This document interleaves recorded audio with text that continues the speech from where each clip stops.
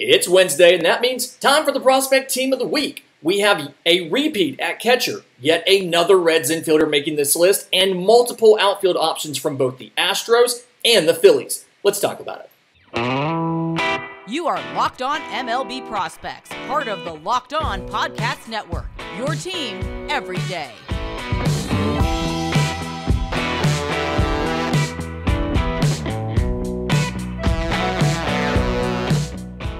Yes, welcome on in to Locked On MLB Prospects, your home for all things minor league baseball. I'm your host, Lindsey Crosby, freelance baseball writer and podcaster. Thank you for making this your first listen every single day. We're proudly part of the Locked On Podcast Network, where it's your team every day. And today's episode is made possible by our friends at eBay Motors. A championship team is about each player being a perfect fit. It's the same with your vehicle. So for parts that fit, head to ebaymotors.com. Look for the green check mark with eBay's Guaranteed Fit. ebaymotors.com. Let's ride. eBay Guaranteed Fit only available to U.S. customers. Eligible items only. Exclusions do apply. So, Prospect Team of the Week, the guys that performed the best last week in the minor leagues. We're going to start off at pitcher with a name that you undoubtedly have heard of. You are aware of who this guy is, but Marlins right-hand pitcher Eury Perez, pitching for AA Pensacola, goes up 2 starts against the Mississippi Braves, and went pretty well. 11 innings pitched combined between the 2 outings, 4 hits, 2 runs, 3 walks to 20 strikeouts. Again, 11 innings, 20 strikeouts. And the story here on Eury Perez is he's in AA now. This is the second year that he's been in AA. He spent most of the year last year there. He got injured a little bit and missed a little bit of time, but I absolutely think that he's a prime candidate to get called up to AAA soon. 2019 IFA, and in AA last year, 17 games, because again, he missed some time. I believe it was with a lat strain. So, yeah, strained lat muscle. So, in those 17 starts last year, 4.08 ERA and 75 innings pitched, 106 strikeouts, so 12.7 per 9, to 25 walks, 3 walks per 9, 9 home runs allowed.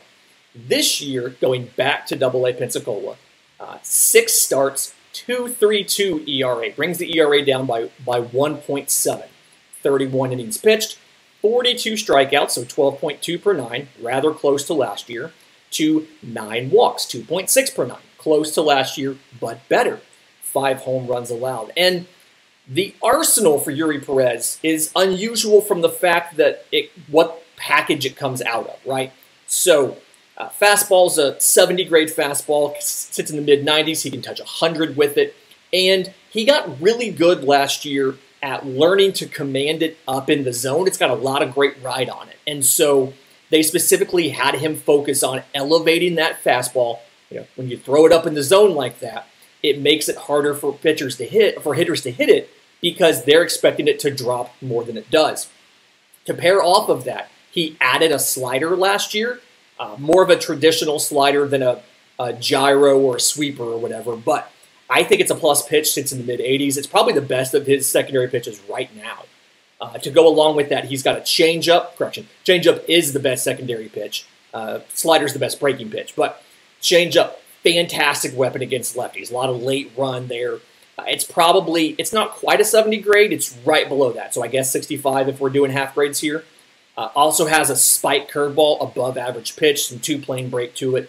Just a lot of really great weapons as far as the fastball staying up in the zone. Extraordinary amount of ride. You have the changeup running one way. You have the slider. You have the spike curveball. Lots of different stuff. And it comes out of a package of a guy that's 6'8". So it's really unusual angle coming in. Helps the breaking stuff play up, especially when it breaks down and away. If you're a lefty, it's breaking in on your feet. The changeup is really useful against them. If you're a righty, it's just darting away from you, down and out away from you as it gets to the plate. Makes it really tough to kind of deal with there. Big fan of Eury Perez. Really looked at Kumar Rocker. We've had him on this team before. In high A against Jersey Shore, started a game, 6 innings, 1 hit, no runs, 2 walks, 8 strikeouts. Went with Perez because the level of difficulty is a little bit higher. I ultimately feel like Rocker is going to be promoted sooner rather than later. Kind of wild to think about that, but I think they were a little more cautious with him because he didn't have a full year of pitching last year, and they were a little bit burned by the Jack Leiter going to Double-A and struggling all year. And I really think that Kumar Rocker, probably by midseason, is looking at a bump up to Double-A Frisco. For the left-hand pitcher on the prospect team of the week, we went with Joey Cantillo of the Cleveland Guardians. Sitting in Double-A, was a 2017 16th rounder out of high school. So absolutely just kind of wild. Was drafted by the Padres and then was part of the return in 2020 for Mike Clevenger in the Mike Clevenger deal. May end up being the best piece of that deal. Who knows? But and part of the issue was 2021, he didn't throw a lot. He had an oblique injury, only got 13 innings, and then last year was in Double-A Akron, but his year got cut off at midseason because of a shoulder injury. So we just haven't seen him a lot recently. In those 13 starts in Double-A last year before he got hurt, 1.93 ERA in 60 2/3 innings, 87 strikeouts, so 12.9 per 9, to 28 walks, 4.15 per 9, and 2 home runs allowed. And if you thought that was good, now it's a great stat line for last year, but if you thought that was good, so far this year, going back to Double-A Akron with the Rubber Ducks, 4 games, 0.55 ERA in 16 1/3 innings, 25 strikeouts, so 13.8 per 9.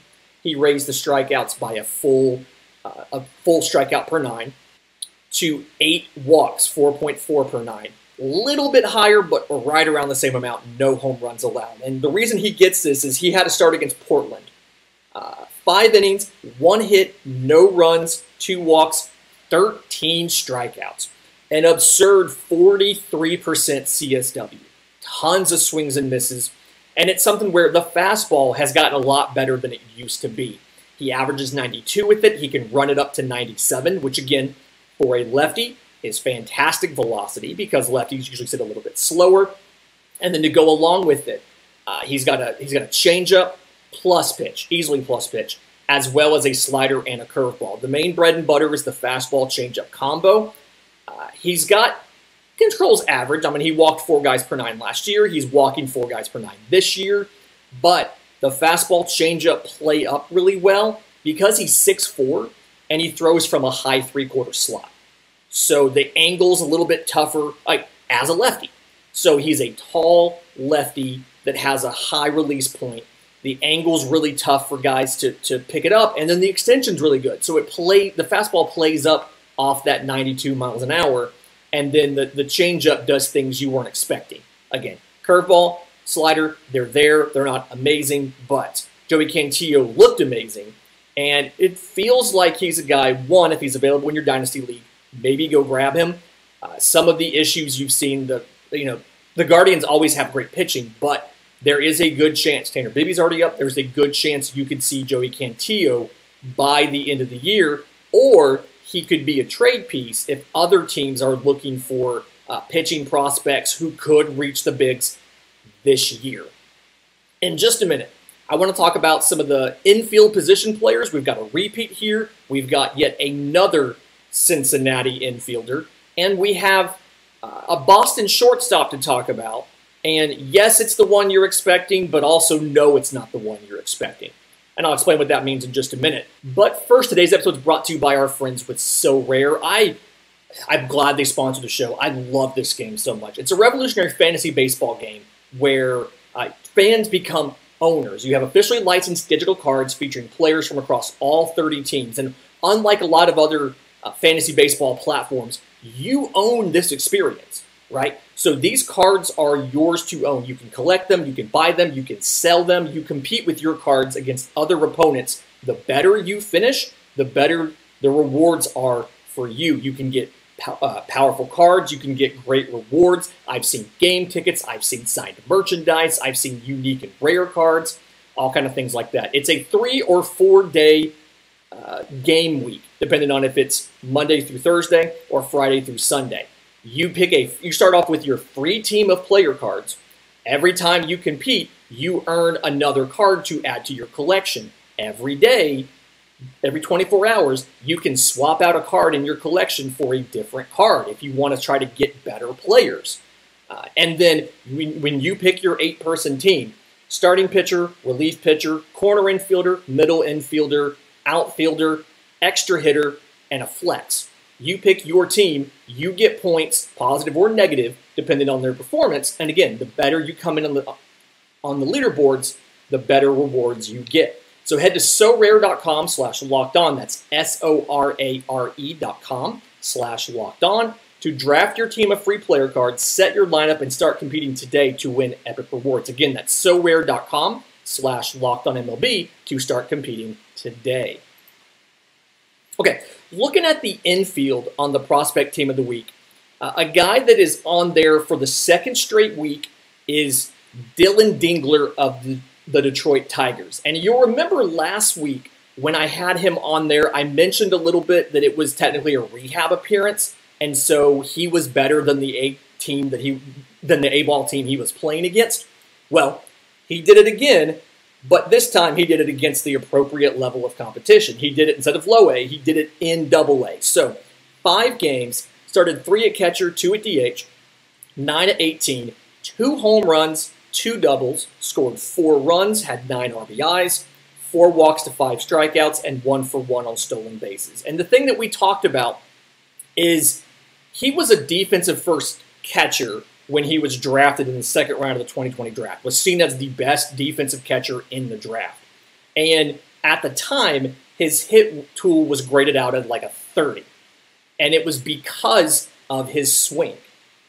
Something where he's got good raw power, probably above average, but he had a big, long swing with a bunch of holes in it. He's done the work to shorten the swing. He's tried to close some of those holes. He's not all the way there. He still strikes out a lot. You know, you look at what he did last year. He had 107 games in AA Erie. He struck out 143 times. So the hit tool is still not where it needs to be, but it is significantly better, and he's able to make quality contact. You see him on the list for the second straight week. So impressed with Dillon Dingler and what he's been able to do. Also was considering Hunter Goodman in this spot, another repeat guy. He only started 1 game at catcher, though, last week. He played in all 6, 3 DH, 1 catcher, 1 left field, 1 first base. Had to give it to Dillon Dingler. Speaking of first base, at first base, we gave it to Logan Davidson of the Oakland A's. 2019 first rounder out of Clemson, and has fallen off prospect lists because he's spending his 3rd straight year at AA Midland. So he is 25 years old this year in AA, and the stats have been remarkably similar from year to year to year. Slash line in 2021, 212, 307, 312. 2022, 252, so 40 points better in batting average. 337 on base, 30 points better in on base. 406 slugging, so 80 to 90 points better in slugging. That was the only significant difference between the slash lines. This year in Midland, 264, 338, 431. So incremental improvement again. But it's something where he started off as, I think he was either in college or he was drafted as a shortstop. Ended up moving to, he played 3 games at first base and a game at third base, and he's kind of seen as one of those super utility guys that can play third, can play first, could probably get by a little bit at corner outfield, things like that. The issue I think he has, the power's above average. The hit tool, I wouldn't say it's as bad as I wouldn't say it's as bad as some places had it marked. I'd probably put it as a 40 now. But his issue is he might need to stop switch hitting. 105, 191, 263 slash line as a right-handed batter last year. Maybe just stick to hitting lefty. I think that's probably the best way to do this. Second baseman on the team, another Cincinnati Red. We had one last week. We had 2 last week. We had 1 the week before. Matt McLain was the guy this week. Played in 6 games, 11 of 25. This is all in AAA, by the way. 11 of 25, 2 hits, 4 doubles, a triple. And that triple came in a game where he hit for the cycle. 5 runs, 11 RBIs, 2 walks to 3 strikeouts, and 1 for 1 on stolen bases. Played 3 games at second and 3 games at short last week. And we talked about at UCLA, he played a lot of center field as well. So he could be a second base, shortstop, center field kind of utility guy. I think that's probably his best path to everyday playing time in Cincinnati, is roaming around a lot of different places. We've seen guys... They have a ton of middle infielders there. We've seen some guys move around. We've seen Noelvi Marte kind of settle in at third. We've seen Amadeo Cruz still playing short. something where Matt McLain kicked into second, but again, he can still play short. I think he can play some more outfield, and he might get to the bigs faster if he went ahead and moved to center field. At shortstop, the guy on the team is Marcelo Mayer. So last week, 16 of 31, 3 home runs, 6 doubles, 8 runs, and 12 RBIs, no walks to 4 strikeouts, and 1 for 1 on stolen bases. He is obviously very good, befitting his draft stock, befitting his prospect ranking where everybody thinks he should be. But the reason I wanted to make an exception and talk about somebody else is he's in high A. He's 20 years old in high A. A lot of Boston fans are clamoring for a shortstop because of the issues you've had at the major league level with Trevor Story being out because of the internal brace procedure. And so instead, and a guy who was considered for this shortstop spot on this team, I want to talk about David Hamilton. Okay? So David Hamilton, 2019 8th rounder by the Brewers, was moved in the Hunter Renfroe deal. The thing here, 28 games in AAA this year, 311, 398, 557, 6 home runs, 13 extra base hits, 15 walks to 21 strikeouts, and 20 of 24 on stolen bases. Again, in 28 games. Last week, 9 of 21, 2 home runs, 2 doubles, scored 9 runs, had 4 RBIs, 6 walks to 3 strikeouts, and 6 of 7 on stolen bases. He's doing all this in AAA. And so I think David Hamilton, he's got fantastic speed, he's got great lateral agility, he is a true shortstop, but he can play multiple positions. I really think he's a more likely candidate, a significantly more likely candidate to be able to come up and help the Red Sox this year than taking a very young Marcelo Mayer, who's 20 years old in high A, and moving him from Greenville to Boston. So I know Boston fans want better performance at shortstop. I think if you are going to get it, you're going to get it from David Hamilton, not from Marcelo Mayer. But if you need shortstop in Dynasty and Fantasy, you may want to think about going to C. Maybe add him to your watch list. If anybody doesn't have David Hamilton, go out and make a note about him. The third baseman on this team, Michael Curialle of the St. Louis Cardinals, 2022 12th rounder out of UCLA, and had a fantastic week last week. He's playing in Low A Palm Beach. So 6 games, 5 of them at third base. He DH'd once, but 12 of 17, 3 doubles, a triple, 9 runs, 4 RBIs, 9 walks to 5 strikeouts, and 1 for 2 on stolen bases. Michael Curialle, and if I'm pronouncing that wrong, please let me know if you're on YouTube. Drop it in the comments. Also, if you're on YouTube, apologize for the poor quality. I'm in a hotel traveling. This is the best we could do. If you are, on audio or whatever, you can tweet at me or drop it in our Discord. But Michael Curialle is destroying in Palm Beach. He is absolutely killing people. He needs to get moved to high A. He does. His slash line in 26 games in Palm Beach right now, 405, 541, 619 with 14 extra base hits. Now, only one of those is a home run. He's got 11 doubles, 2 triples, and a home run. And he's walked 21 times, 224 strikeouts in 26 games. And he's 3 of 7 on stolen bases. So he's not perfect. He is still striking out, again, almost once a game, but he's walking just about as much as he's striking out. He's below 50% on steals, and he's not hitting for a bunch of power. But other than that, he's doing everything you need him to do, and it really feels like you need to get him, 1, away from automated balls and strikes, and 2, you need to get him into a more age-appropriate competition level. He is 22 years old. He got a little bit of time in Low A Palm Beach after the draft last year. I want to say, like 20 games. He batted 231, 342, 292. So I understand why they put him back in Palm Beach, but you're at the point he needs to move on to high A. In just a minute, we've got outfielders and multiple options from both the Astros and the Phillies, and we'll get to that next right here on Locked On MLB Prospects. Okay, so looking at Outfielders on this team. The first guy is the only guy that wasn't either in the Phillies organization or the Astros organization, but we have Jordan Beck of the Colorado Rockies. This is where it's going to start to get really funny. 2022 first-rounder supplemental out of the University of Tennessee. Remember that. That's going to come up again in a few minutes. 21 games this year so far in High A. 286, 322, 595. 7 home runs, 12 extra base hits, 5 walks to 19 strikeouts, and 1 for 1 on stolen bases. Defensively, above average in a corner. He's got above average arm, above average speed. Probably doesn't have the read routes reactions to play center field, but can handle a corner just fine. The power is seen as plus.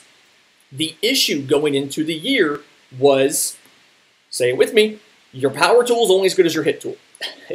If you've listened to the everydayers have heard that a million times, and I've had people ask to put that on t-shirts. It's something where the swing, and you saw this come up with him last year as he got into SEC play. He batted under 250 in SEC play. It's a really handsy swing. So he's not biomechanically using everything. It's a lot of hands and wrists, and it's like an incredibly steep uphill swing.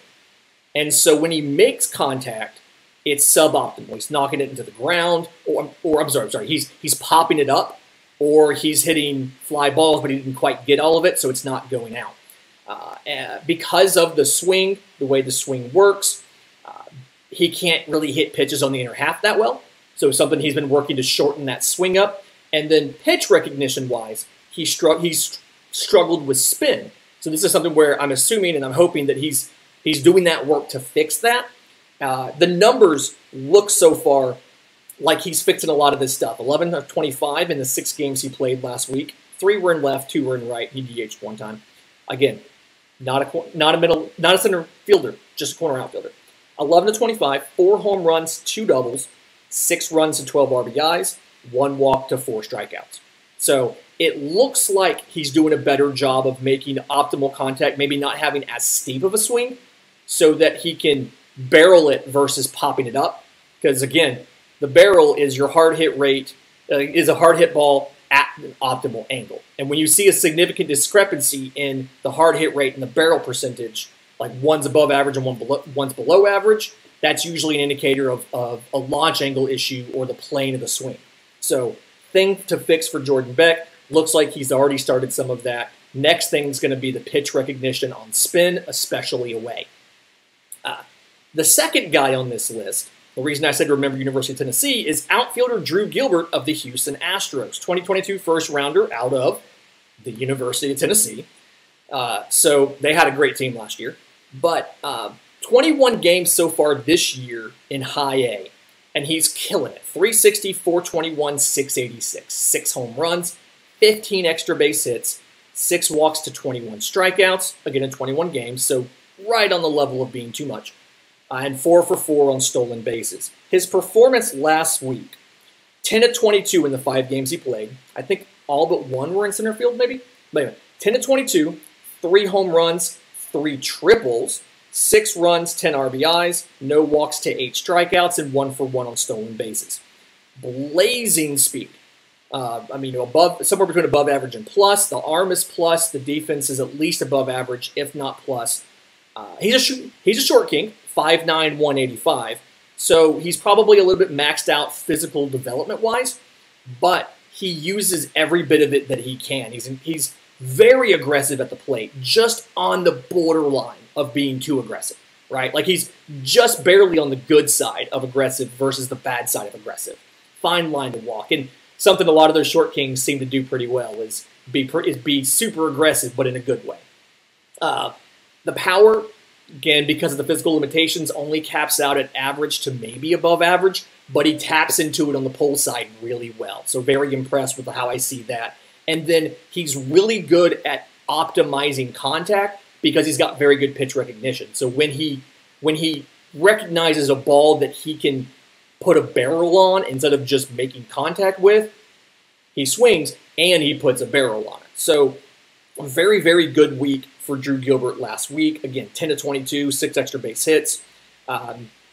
Runner-up on this, the other Houston guy that I looked at for this was Justin Dirden. Played in 5 games, 4 in center, 1 in right. I believe he's in AAA at Sugar Land. That whole Sugar Land team had a great week last week. 13-26 in those 5 games for Justin Dirden. 4 home runs, 4 doubles, and a triple. So 9 of the 13 hits are for extra bases. 7 runs, 15 RBIs, 1 walk to 9 strikeouts. I actually think MLB Pipeline had him instead of Gilbert on their team of the week. So there you go. Drew Gilbert did just get promoted just the other day. So he's been moved up in difficulty level because he did so well. Last spot on the team for the outfield came down to 2 Phillies prospects. The first one was Johan Rojas. Played in 6 games, 14-27, a home run, a double, a triple, 10 runs, 6 RBIs, 3 walks to 3 strikeouts, 2 for 3 on stolen bases. Played 5 games in center and DH'd 1 time. Tons of respect to the dudes that can play 5 or 6 games in center field a week. It's a lot of use on your legs. I ultimately went with Ethan Wilson. Got in 5 games in AA Reading, 12-25, 3 home runs and 3 doubles, 7 runs, 11 RBIs, 1 walk to 5 strikeouts, and 1 for 1 on stolen bases. Played, again, 5 of the 6 games, 2 in right, 2 in left, DH'd 1 time. 2021 second rounder out of South Alabama. And the thing for Ethan Wilson is he was drafted for the offense and really didn't have a great year last year. Was split between high A and double A, 130 games, slash line of 235, 290, 336. 8 home runs, 32 extra base hits, 33 walks to 114 strikeouts in 130 games, and 26 of 35 on stolen bases. You can see, despite the speed being average, maybe above average, he can optimize when he goes, but it's not perfect. A good throw can get him, 26 of 35 last year. He's doing better this year in just about every single category and significantly better in every single category. Now, small sample size, I'll admit, but last week, 5 games, 12-25, 3 home runs, 3 doubles, 7 runs, 11 RBIs, 1 walk to 5 strikeouts, 1 for 1 on stolen bases. I think I already did that, but 14 games this season in AA Reading. 377, 417, 774 slugging. 5 home runs, where again he hit 8 in 130 last year. 5 home runs in those 14 games for Ethan Wilson. 10 extra base hits, 4 walks to 9 strikeouts, and 1 for 1 on stolen bases. The thing here, power was above average. He was bad about chasing. And what ended up happening was his max exit velo was great because he has good power, but his average exit velo was below 90 miles an hour. It was like 86 miles an hour because he was making a lot of suboptimal contact. He had a high ground ball rate, had a lot of swing and miss in there. And so it's been a lot of work on recognizing pitches better out of the hand, understanding the strike zone better, so having a better feeling about that's not going to touch the corner, or that is going to touch the corner, or that is going to be a drivable pitch, and that is not. And so swing decisions and pitch recognition. The swing itself, for the most part, is fine, right? Like, he has good contact ability, and the swing is an optimal swing. It was the decision-making. So a lot of work there to fix that for Ethan Wilson. You can see it paying off. I expect him to spend a good portion of the year in AA, but if he's putting up numbers like this, he'll be in AAA sooner rather than later. Reminder, Monday's show is a mailbag. If you have questions for the show, I'm on Twitter at Crosby Baseball. Show's on Twitter at Locked On Farm. You can email us, lockedonmlbprospects@gmail.com, or drop your questions in a Locked On MLB Prospects Discord. Link is in the episode description. Links in the show notes. Until tomorrow's show, remember, it's always a great time to pay a minor leaguer. You are Locked On MLB Prospects, part of the Locked On Podcast Network, your team every day.